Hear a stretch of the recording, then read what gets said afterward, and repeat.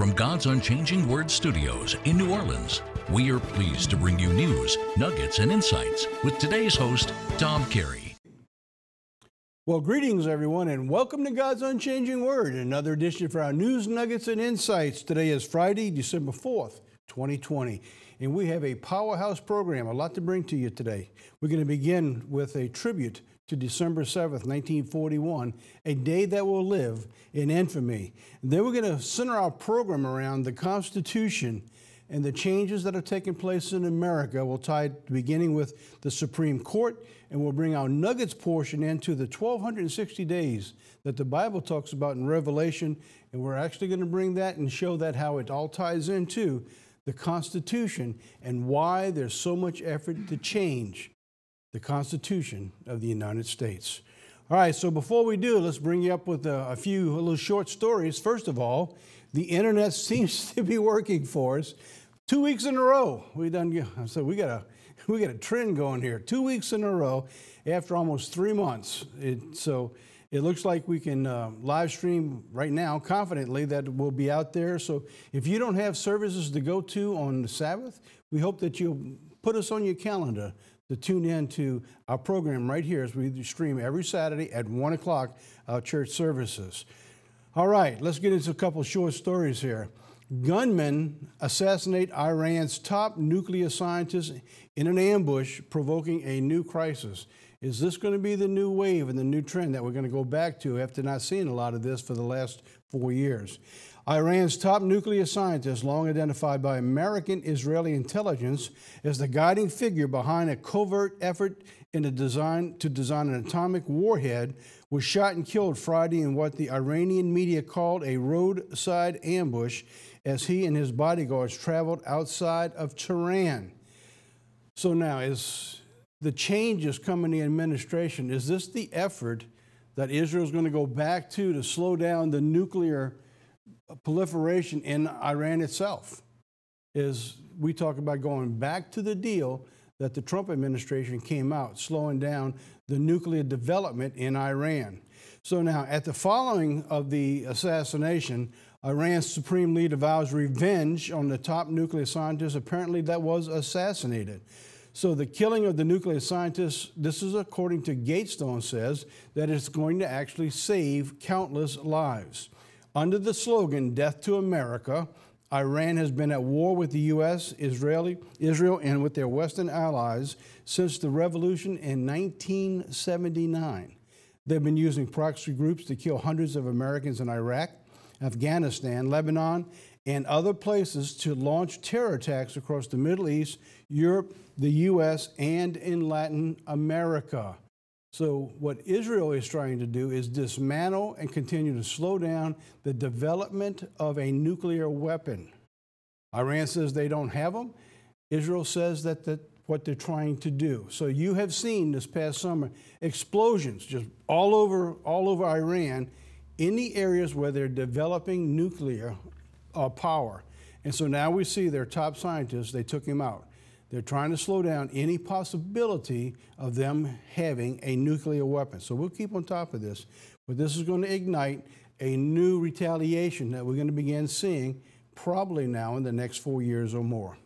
Iran, it says, this is from Gatestone, Iran will never abandon what it considers its absolute right to become a nuclear-armed state, not under the current regime, nor at any future regime.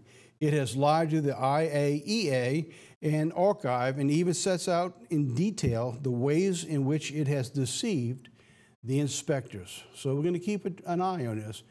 And what we're going to see now with the new administration coming in is the proliferation around the world of the instability of keeping the peace like we've been witnessing now in recent years.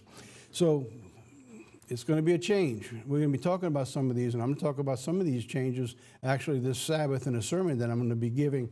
I believe I've got the title is called The Nation Who Got What It Asked For. I'll talk a little bit more about that toward the end of the program.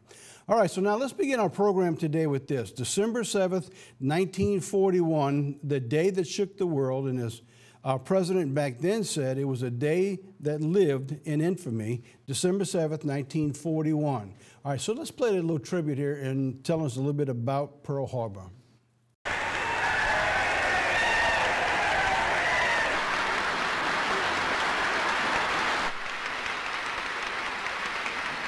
Senators and representatives, I have the distinguished honor of presenting the President of the United States.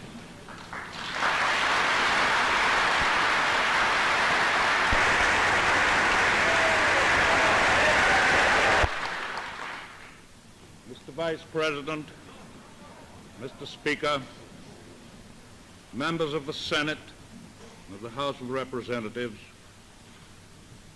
yesterday, December 7th, 1941, a date which will live in infamy. The United States of America was suddenly and deliberately attacked by naval and air forces of the Empire of Japan.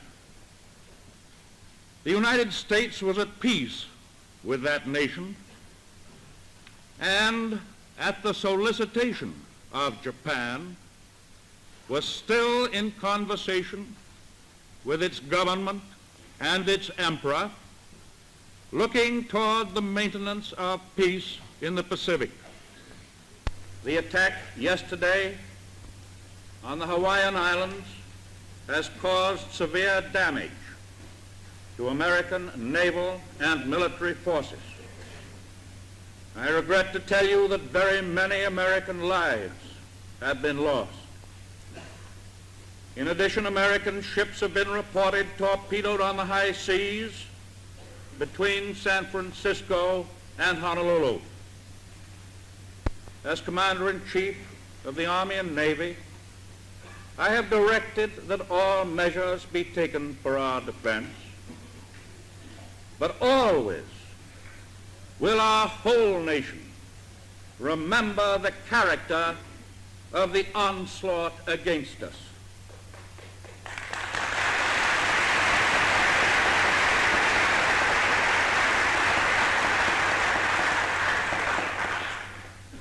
No matter how long it may take us to overcome this premeditated invasion, the American people in their righteous might will win through to absolute victory.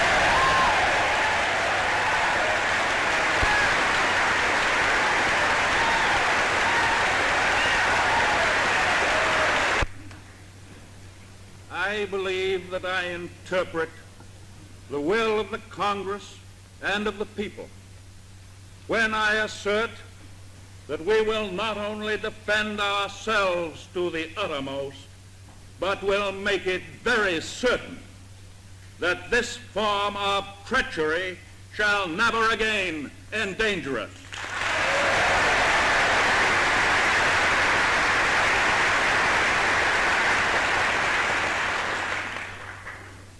Hostilities exist. There is no blinking at the fact that our people, our territory, and our interests are in grave danger. With confidence in our armed forces, with the unbounding determination of our people, we will gain the inevitable triumph, so help us God.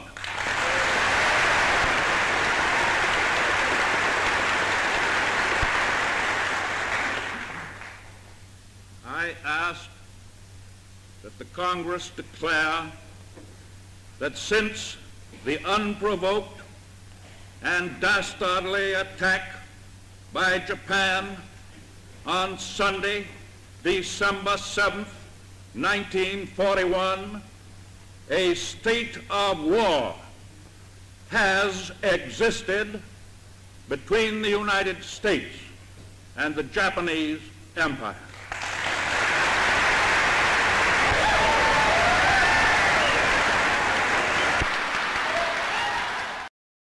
We've played that clip now. pretty much every year since we began God's Unchanging Word, News Nuggets and Insights. And we intend to play that every year as a tribute, as a reminder of what takes place, so that we don't forget our history, because today our history books are being changed.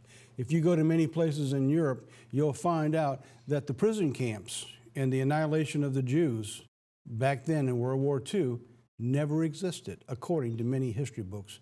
So we're not going to change the history of our nation right here at God's Unchanging Word. The USS Arizona is probably the most famous of the ships that were at Pearl Harbor because of the monument that took place and because of so many people who actually died on that ship. She sits at the bottom of the harbor right now as a national museum, and actually this is an air shot, and you can see the boat itself underneath the water where it sits since it has been sunk. We've got another video here. It's a real short video, just I think 2-3 minutes long, of the actual footage at the moment it was bombed in Pearl Harbor. Let's play that. She was the biggest thing any of us had ever seen, and each of us stood in awe. The battleship was indeed a floating giant, a 30,000-ton armored fortress that was 2 football fields long with guns that could fire a shell 12 miles. When the Arizona's keel was laid to begin construction, the ship was going to be the biggest of any navies in the world. But that was in March 1914, before the start of World War I. A quarter-century later, as it sat anchored in Pearl Harbor on the morning of December 7th, 1941, the majestic Arizona was obsolete. Yet it was about to become the most famous ship in the history of the U.S. Navy. The Arizona was not supposed to be in Hawaii that morning. It was scheduled to return to the West Coast for an overhaul in late November 1941. But on October 22nd, while out on maneuvers in bad weather, it collided with another battleship and was badly damaged. It would have to stay in Pearl Harbor through December for repairs. Shortly before 8 a.m. on December 7th, a Navy doctor named Eric Hackinson was standing on the deck of the hospital ship USS Solace, filming Sunday morning activities in the harbor. Suddenly, a speedboat raced by and a huge bomb splashed in the water right behind it. Hackinson's camera swept across the harbor and paused on the Arizona when the ship erupted in a gigantic series of explosions. A huge jet of black smoke shot into the air, and the front quarter of the ship disappeared in a shower of blasts, like fireworks gone crazy. Hackinson had caught the moment of the great ship's death. On board, dozens of sailors were blown up or burned to death. Of the 1,500 on board, only 334 got off the ship alive. 900 of those killed would never be recovered. As the Arizona settled in the shallow water of Pearl Harbor, smoke billowed from the wreckage and from the burning fuel oil that had leaked out and caught fire on the surface. In the aftermath of the Japanese attack, the United States entered World War II, and much of the Arizona was eventually dismantled. But its hull was left where it sank as a hallowed memorial to all those who perished that day. And 75 years later, the big ship still bleeds a little oil now and then, which drifts up from the wreck and stains the surface of the water. That's amazing. After all those years, there's still a little bit of oil every now and then will seep out as a constant reminder that that is an actual gravesite now of over 900 men who died on the Arizona on that day that lives in infamy.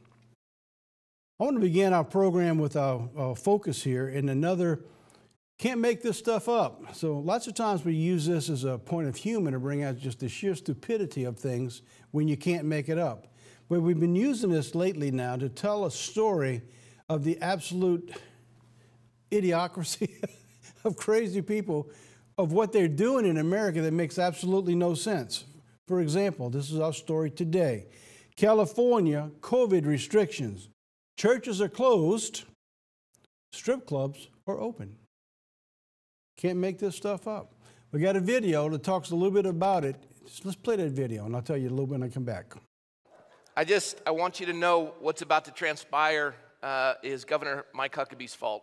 All right, we have even more left-wing hypocrisy on coronavirus tonight because while lockdown-loving California liberals tell everyone stay at home, lawmakers, California, they're off to Hawaii for a lavish getaway. And by the way, after a judge's ruling in San Diego earlier this month, strip clubs are temporarily allowed to reopen. Churches, they have to conduct services online outside. You can't make this up. It's not really funny, but you can't make it up. Now, religious liberty advocates believe the case could actually pave the way to lift the restrictions against houses of worship due to the First Amendment implications. By the way, can't you socially distance, have them outside? San Diego, it's warm, and people wear masks. You can do those things, you know. Dr. Fauci told us. Anyway, far-left liberals, they're totally fine bending their own rules, even as their own residents suffer. You got Governor Gavin Newsom. He had to apologize after he violated his own restrictions by attending a party at a famous California restaurant.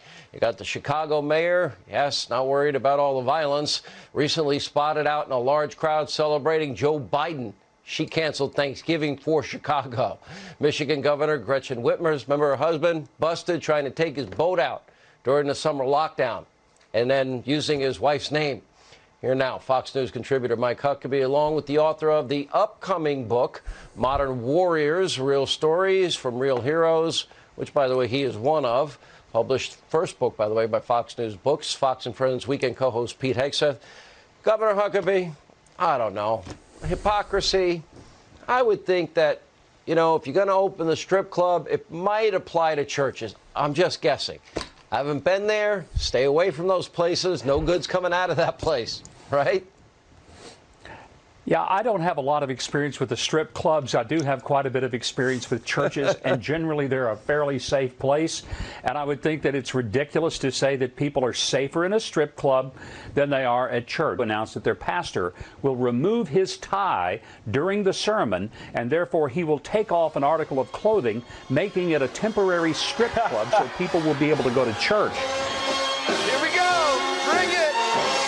Come on now.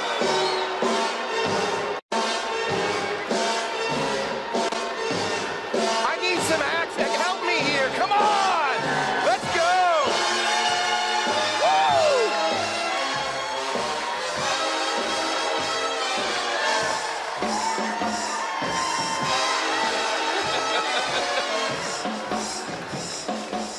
There we go. Thanks. Yeah. Go away. By the way, Governor Huckabee said that he'd bail me out if I got arrested for that. So this is insane.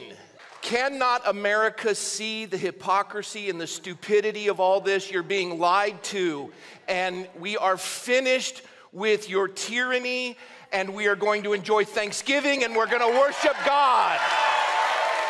Open your churches. And that's what we've been doing here, opening our churches. So if all the pastors around the country, I mean, if you have a problem in your state, take off your tie. I wouldn't go with the music and all the dancing, a little bizarre in church behind a pulpit, but showing the hypocrisy of what's taking place is just unbelievable. Now let's put this in some context. Let's make some sense about what's going on and try to follow a target, because see, the churches have been targeted for a reason. The Supreme Court now blocks New York from enforcing COVID limits on churches. Now bear with me here, because this is how we're going to build the story around what we're talking about today. The Supreme Court now has stopped New York from shutting down the churches, and that's primarily because of the movement of the Jewish communities up there. They have literally gotten into the street with thousands of people saying, we're not going to listen any further to this nonsense because of their constitutional rights. Splitting 5-4, the Supreme Court backs the religious challenge to Cuomo's virus order shutdown. In other words, you can't shut down the churches. Now, this has changed because early in the year it went the other way.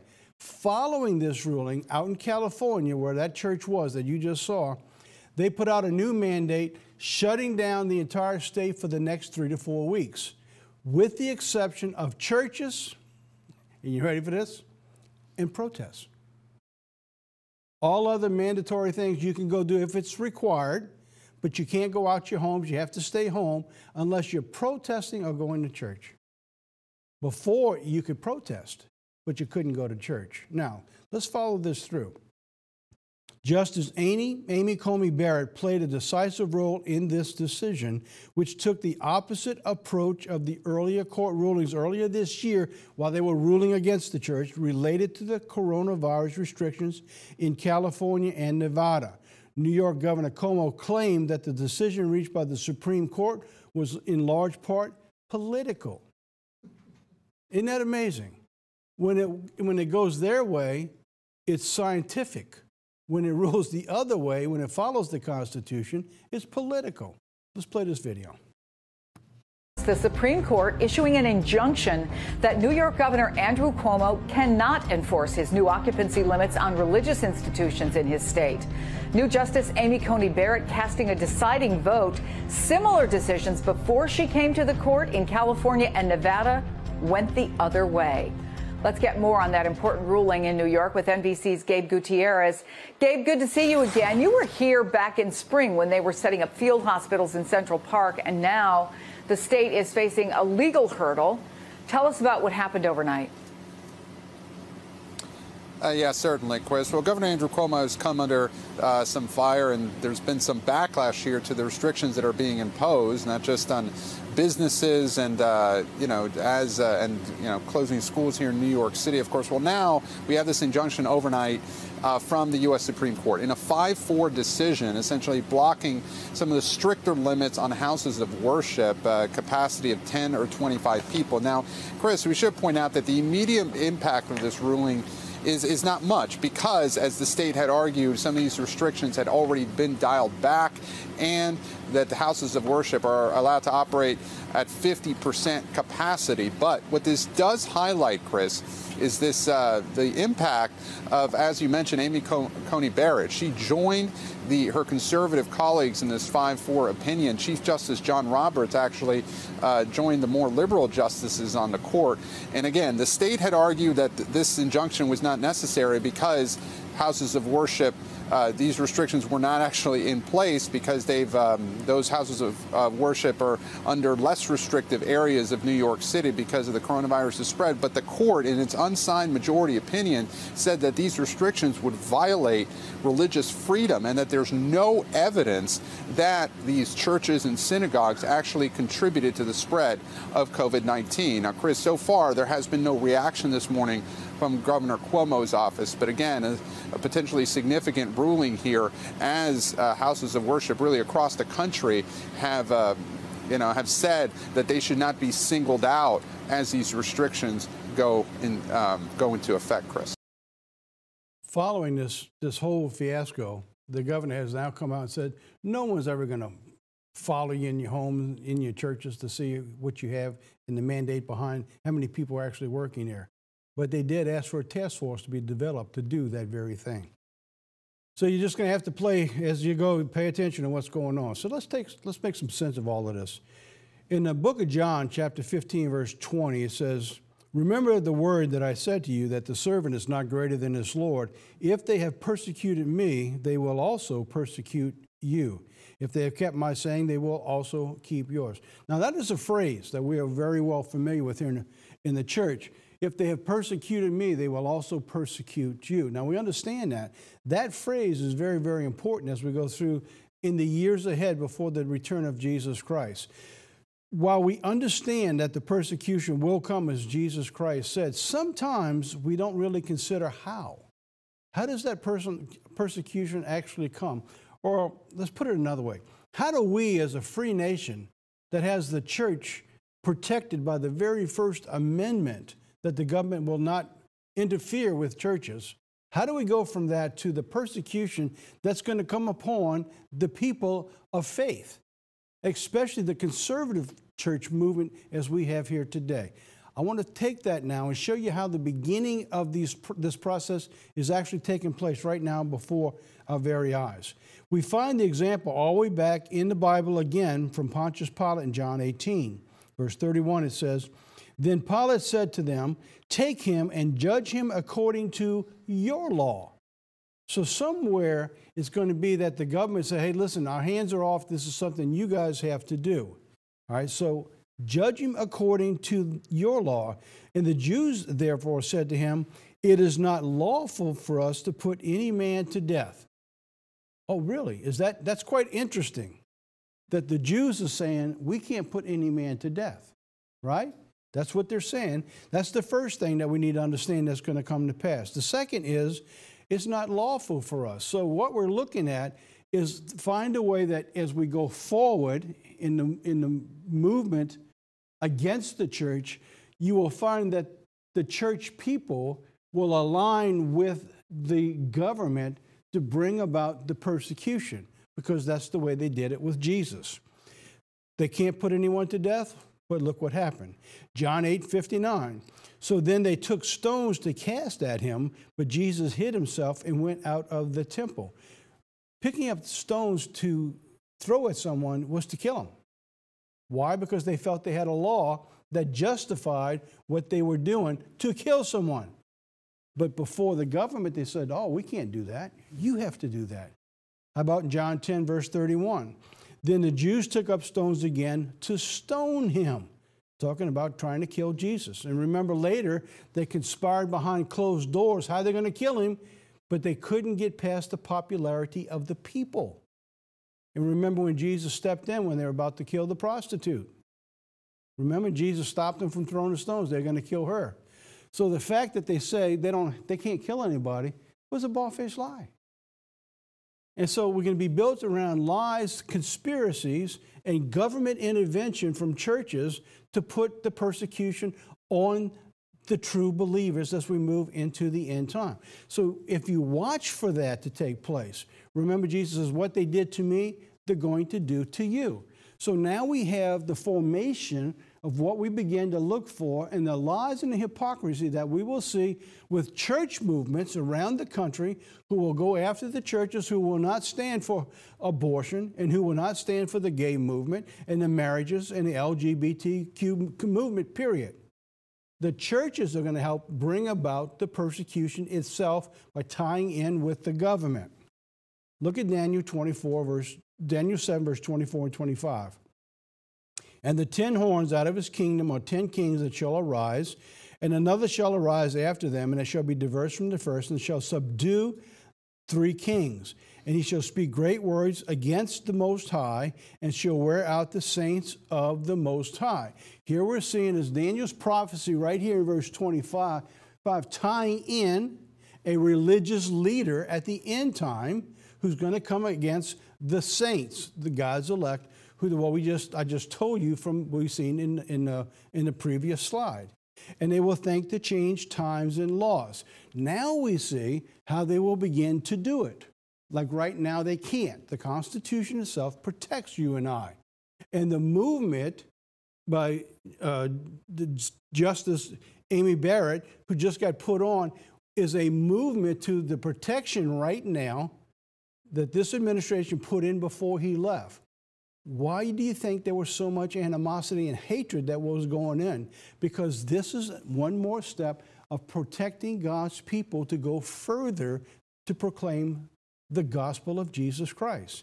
And it says, and they shall be given to his hand until times, and the dividing of time. So at some point in time, God's going to give us the protection we need. But it will begin to change until it brings about the persecution, because God says they will be given into his hands.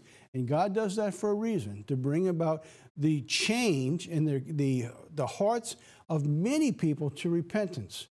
Because some people don't believe that that can happen today. And when they see the injustice, it changes their hearts. And they realize and brings them to conversion and repentance in most cases. So, how do we go from a free constitution society to the conditions of Daniel 7:25? Well, that's what we're talking about here. It goes to the point where they're going to wear out the saints of the Most High, and they'll have to change the laws to be able to get that accomplished. So that's what we're going to look at. The most important and the most egregious change will come from the change in the Constitution. Now, this is important. Now, I'm going to show you now as we move in through how important it was and what a blessing God has given us as a church to be able to bring out 7 years of timelines, laying out histories of the former and latter, physical, spiritual, in bringing all of these things together for our time today so that we can go back and look. because God says he's going to do nothing until he shows us. So we have now laid out before us what he's going to do. And how do we do it? He says, I'll tell you the end from the beginning. So we can go back to beginnings and see how God moves things along so that when we get to the end time, it's all laid out for us. So I'm going to bring in the timelines and show you how important this brings in. So now, how do they do it? They have to change the Constitution. One of the ways to do it is what we've been hearing in the news recently, is packing the Supreme Court. So packing the Supreme Court, that simply means they're going to put a whole bunch of judges in position to override what we have today of the 9 so that they can reverse it from a conservative mindset to a liberal mindset. All right, so we've heard in that video, the one I just showed you a few minutes ago about the changes with Amy Barrett, we saw in that video how just one Supreme Court judge from a liberal judge to a conservative constitutional judge has already shown the difference in rulings and protecting us for going to church. When Justice Ginsburg was seated, the majority vote was to remove the First Amendment and the removal of protection for religious freedom. In that news clip, you remember, the newsman was saying it reversed earlier decisions by the Supreme Court. The earlier decisions was at the time when Judge Ginsburg was seated. It gave a 5-4 majority to the liberal side, not protecting the Christian. With the replacement of Amy Barrett, the decision was to uphold the First Amendment and the protection of the church. Now, what we're looking at here, this gives us a footing on what we're looking at going forward and why the packing, as you're looking at on the top of that slide, the packing of the Supreme Court is so important to the left. Because they know if they're going to change the laws like Daniel shows us in Daniel 7:24 and 25, they have to change the law. And that's what they intend to do. So now let's talk about that for a second. If the Democrats win the 2 Georgia Senate seats, and if the presidential election remains as it is today, they will control the power to add more seats to the Supreme Court. Now, you wonder why there's so much money going into Georgia? It's right here, 2 seats. What you would have is a 50-50 Senate divided completely right down the middle, and the vice president will make the deciding vote. And that would be Kamala Harris. And that would move to vote to bring in more Supreme Court justices. So look what Chuck Schumer says. First we win Georgia, then we change the nation. I don't know if you've paid attention how important that really is. That ought to be very alarming to the conservative Christian movement of what's coming. And that's why you're seeing hundreds of millions of dollars, probably the billions before it's over, to try to win at least 1 seat in Georgia to at least try to stem that change from taking place and slow it down, at least in this election. In the Supreme Court, it has been this way for quite a while now. After the President Ulysses S. Grant was elected in 1868, the Congress set the number at 9, and it has stayed there ever since. Now, Judge Ginsburg also is on record for not changing from the 9. So everybody says they want to obey her wishes. Remember, and they said, don't put the judge in, don't put Barrett in. They want to obey her wishes. Forget it, because you see, when they said that, Ginsburg is on record saying we don't want to change from 9. Forget that they're going to obey her wishes. They're going to do what they want to do. All right, so that's been that way ever since 1868. The last time the Supreme Court number of judges came in, anybody got any idea when that was? It's been 9 ever since 68. But the last time it was attempted to change, 1937. In 1937, who's the president? Franklin Delano Roosevelt. He was the one who was doing what? Changing the Constitution. It was the very first time in the Constitution that you could take money from you and give it to you. You couldn't take it from one citizen and give it to another. That was unconstitutional. So what he began doing was putting in laws, mandates, that he knew was unconstitutional, but by the time they reached the Supreme Court, to throw it out, he done had a new one put in place. And so he did that for a lot of years, and he wanted to change the bill. The bill was called the Judicial Procedures Reform Bill of 1937, referred to as court packing. So you wonder where the name comes from? It comes from right here in this bill. It was an effort to get the New Deal. It's amazing how God shows us the form and ladder. Here we have the New Deal coming in to do what? Change the Constitution. So here we are again. What are we looking at? We're at the same crossroad they were then, changing the Constitution. This time it's called the Green New Deal. Again, being brought about by left, and what do they want to do? Change the Constitution. For this to take place, the Constitution actually has to take place. To accomplish the implementation of the Green New Deal, it will require changing the Constitution of the United States. Whether we realize it or not, that is what's coming. That's why my sermon I'm talking about this coming week, the nation who got what it asked for. So now, what's the objective of these changes for the Green New Deal? It's called the SDG, the Sustainable Development Goals. It is part of the 2030 agenda that's being established by the Pope. The implementation of the SDG in America will require the changes in the Constitution. Why is that important? Why is the Pope coming in, laying all this down? Remember Daniel 7, where we went with 24 and 25, a religious person who's going to come in and who's going to have the power to make the changes and to change the laws. That's what you're seeing coming. These are fulfillment of biblical prophecies taking place in your day. That's what we're looking at right now. We better wake up and pay attention to what's coming. For the SDG to work, the nations will need to relinquish their own national identity to work on the globalism and nationalism. Now, pay attention to this, releasing your national identity. That's part of the captivity in the waves that Israel went into captivity in ancient Israel. With just under 10 years to achieve the Sustainable Development Goals, world leaders at the SDG Summit in September 2019, about a year ago, called for a decade of action and delivery for sustainable development. They planned to mobilize financing, enhance the national implementation, and strengthen institutions to achieve the goals by the target date 2030, leaving no one behind. Why have they slowed down? Because they needed financing. And this administration, who's in power now, going out, pulled all the financing out, and it slowed down their goal. Going in, the Green New Deal, as we're going to call it, is talking about starting with $2 trillion of your taxpayer money. $2 trillion now to get this accomplished. They're also talking about adding $3 trillion for more aid to everybody here in America. So going in, we're looking at the possibility the first year, adding a minimum of $5 trillion to our debt. With a T. The nation who got what it asked for. That's what's coming. In America, it all begins with the Green New Deal. Now, those on the far left said that $2 trillion is not even close to being enough. They want to start with at least $5 trillion, and to accomplish their goals in the next 10 years, they need $94 trillion to accomplish something that's impossible. Just can't be done.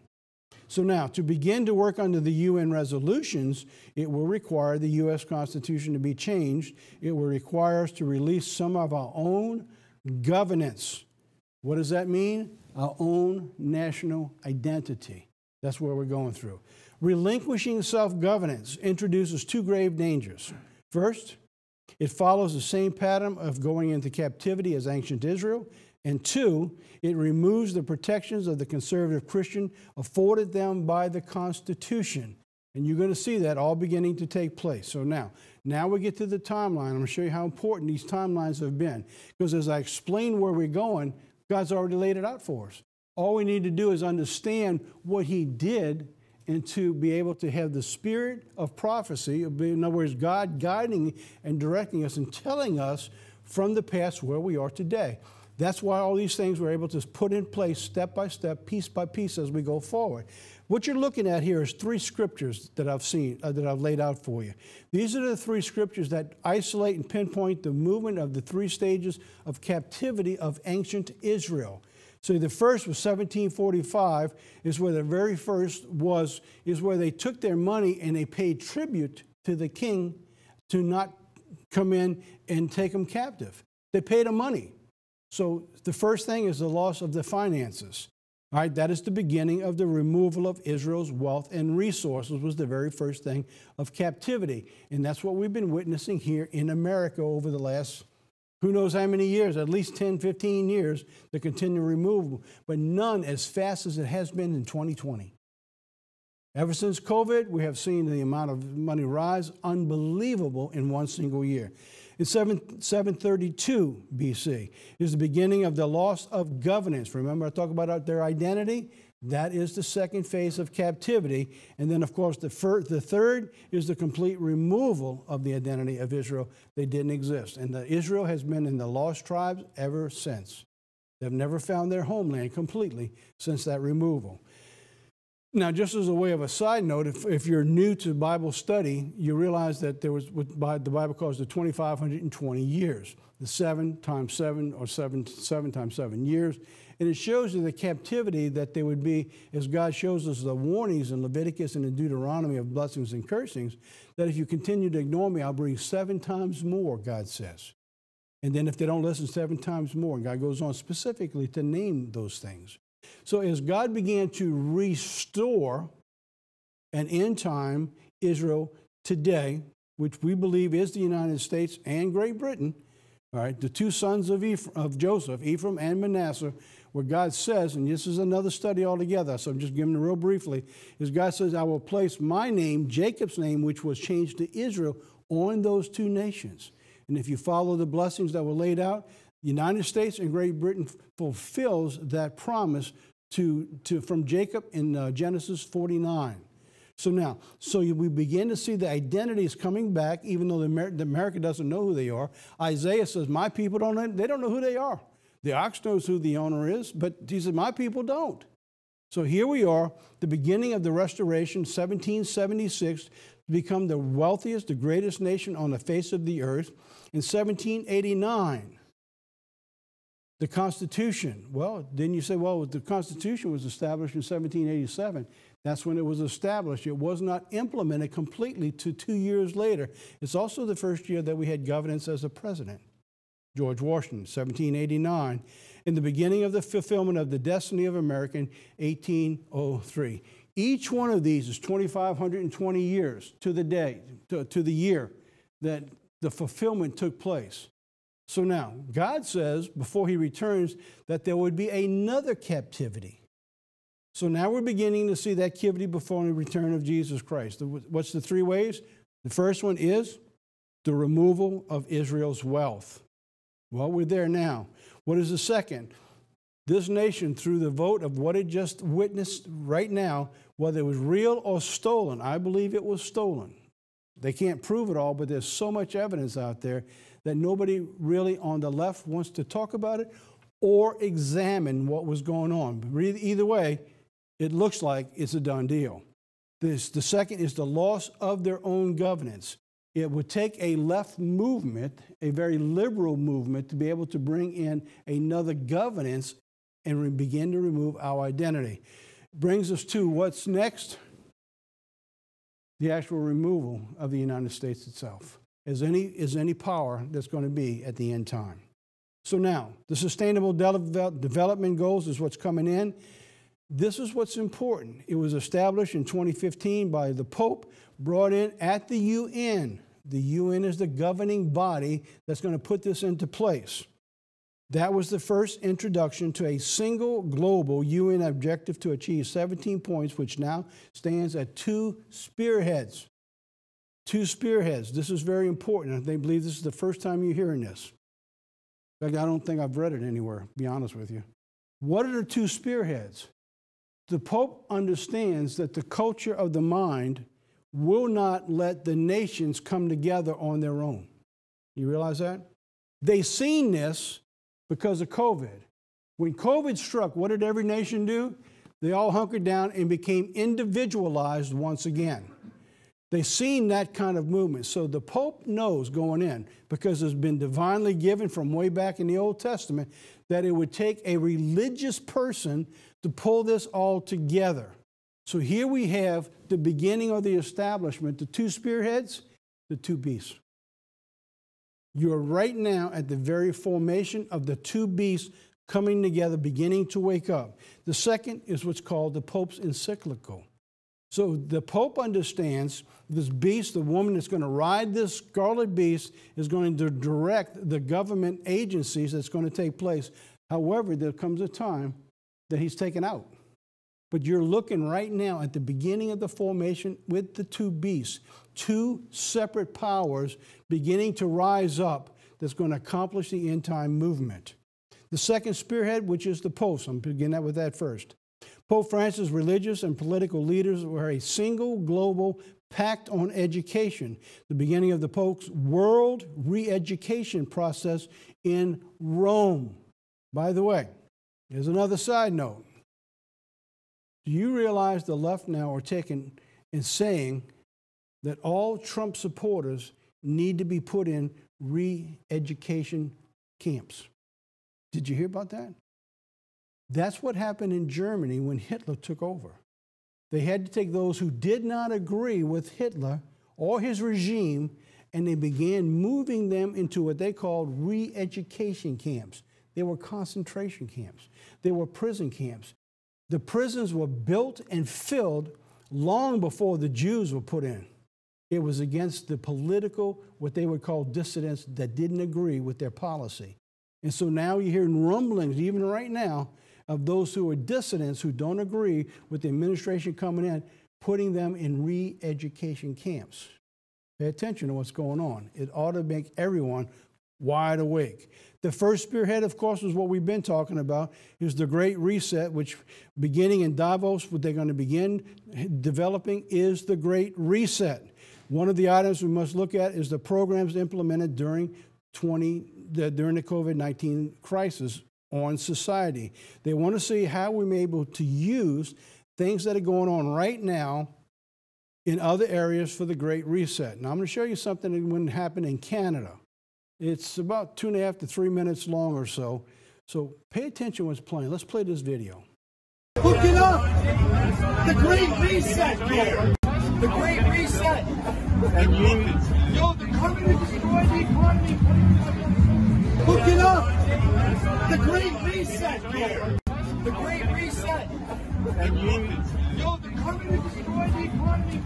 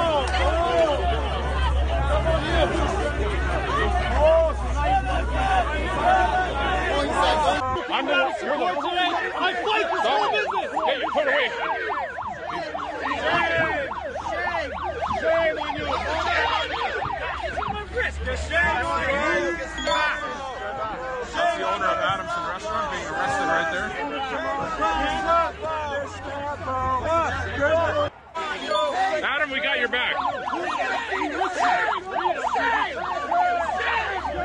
Adam, we'll be praying for you. We'll be praying. Adam, we got your back. Adam, we'll be praying for you.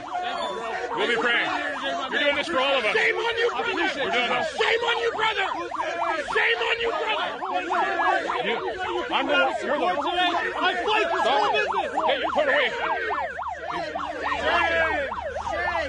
Shame on you! That's the owner of Adamson Restaurant being arrested right there. That's the restaurant owner that they're arresting. If you wonder what his crime was, he opened up. He opened his restaurant when the government said you can't be open. And that was the people who were supporting him. And off to jail he goes. You don't think it can happen here in America? Think again. These things are changing, and God says the laws are going to change. The Vermont governor, Phil Scott, has asked teachers, tell me if this doesn't sound eerily reminiscent to pre-war Germany. Phil Scott asked teachers to have the kids report parents if they weren't obeying the COVID rules after the Thanksgiving break. This was his tweet. Unfortunately, we know some still get together and schools have asked for help. The VTE education will direct schools to ask students or parents if they were part of a multi-family gathering, and if the answer is yes, they'll need to go and remote for 14 to 7 days at least for a test for COVID. Unbelievable. So in other words, this is a gentle way of saying, we want you to tell us what happened in your home while you're on break. Now, this is going to the youth. And they're trying to show if the parents are not listening, they want the kids to report on them. And they're not making this up. But this happened in America. This shows you the mindset of what's changing, of what's taking place even here in America. All right. We'll talk a lot more about that in the year ahead, because we're only at the beginning of all of this right now. So when we come back, we're going to go into the 1,260 days and the removal of the Constitution. Now, I'm going to go through kind of quick because I want to come back to it next week because I'm going to be out of time. I wanted to spend most of my time laying the foundation of why the Constitution is so important, why we're having so many arguments about the Constitution, why the packing is coming in, and show you how that all ties into Bible prophecy that you're living through today. Now, I won't have much time to go through the second part of the program, but I wanted you to hear that today to absorb what's going on, and we're going to go back into next week, the timelines, the 1,260 days, and I'll just give you a little introduction of that today. All right, so now when we come back, we'll go right to that. So now let's take a break, a little short video here. The Ten Commandments. I'll be right back.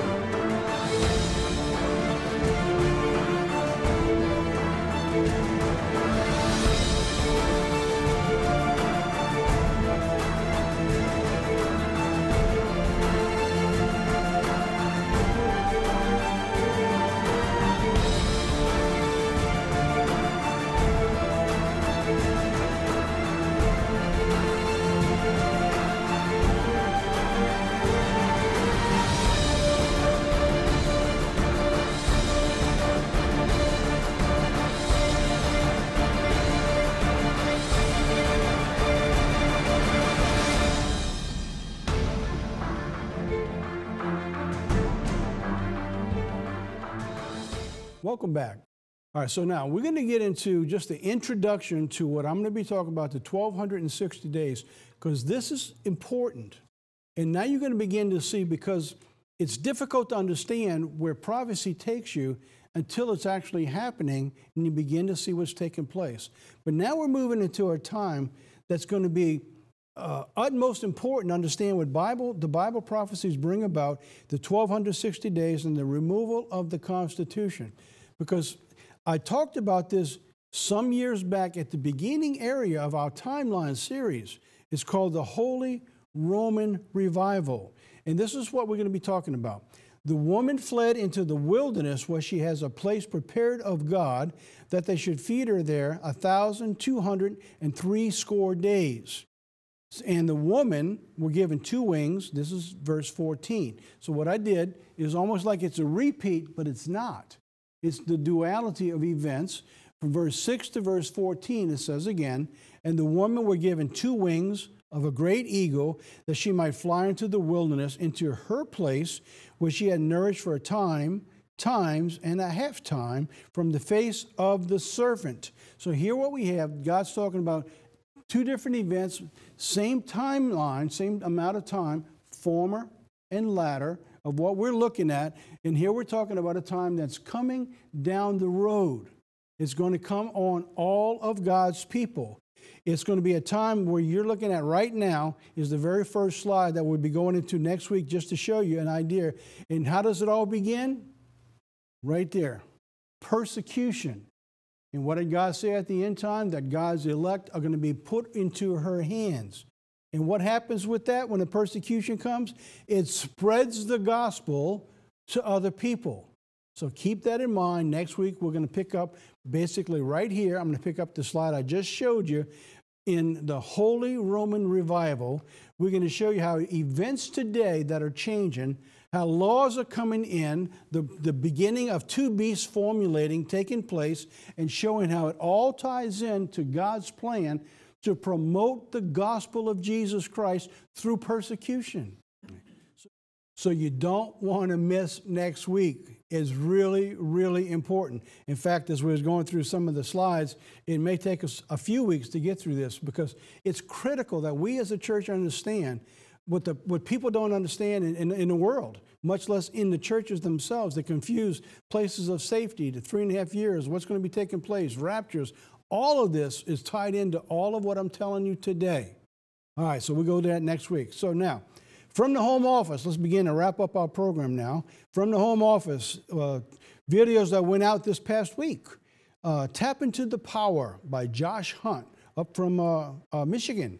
Chuck Hunt Jr.'s brother, we call them the dynamic duo of the North, the 2 brothers that are up there doing God's work. And the sermon that I delivered about a month ago, 2020, with the question, is this how it begins? That went out in the mail. So if you're not on the mailing list, please get on the mailing list. We just also put out this week, the December newsletter is Be Careful What You Ask For. It's a little introduction to the sermon that I'm delivering tomorrow that's going to be going out, The Nation That Asked Got What It Asked For. And also this month, the card that went out, The Choice. We all have choices to make.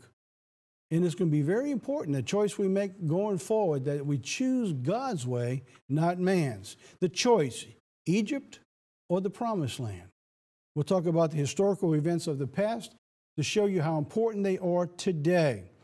Services this Sabbath. So tomorrow, if you don't have anywhere to go, all right, and you're looking for a service you can meet with, I'm going to be talking about this sermon tomorrow, God willing, it's live streams.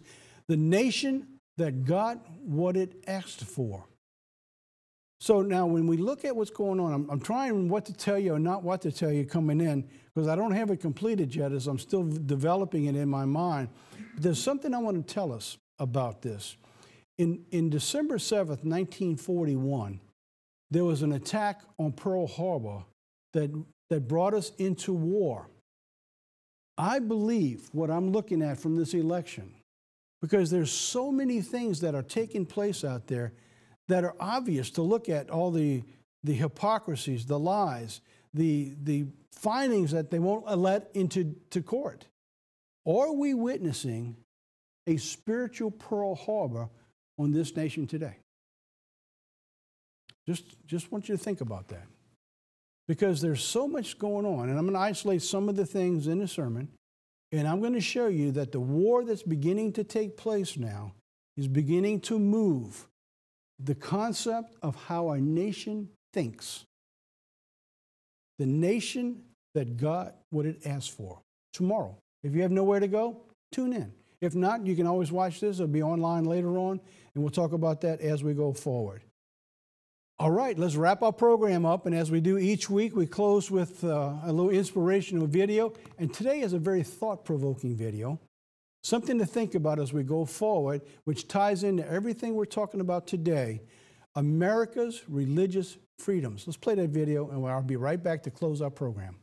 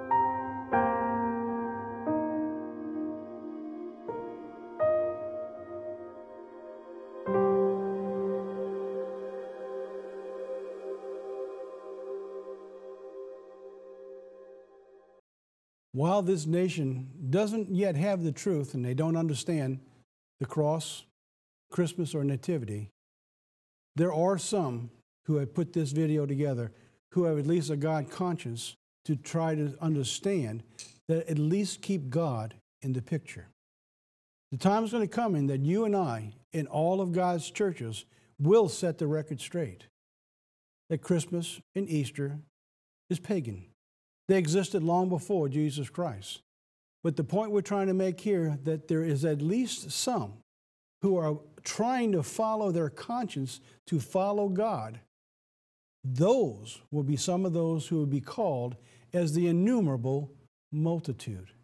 In the meantime, we will pray that God will continue to open their minds to understand the true faith of Jesus Christ that He has given to each of us as He called us out of this world. All right, I was tempted whether to show that video or not. I said, well, that's going to turn some people off if I leave that in. But I wanted to bring about the importance because you see, God's calling those people into the truth. And you and I were there where they are today. All righty, from all of us up here, right here, God's Unchanging Word, we want to thank you for watching. We want to thank you for giving us a great year, for expanding the work and sharing this with everybody you know. And as we tell you each and every week, be sure to share this with everyone you know. They're going to love you for it, or not. Till next week, God be with you.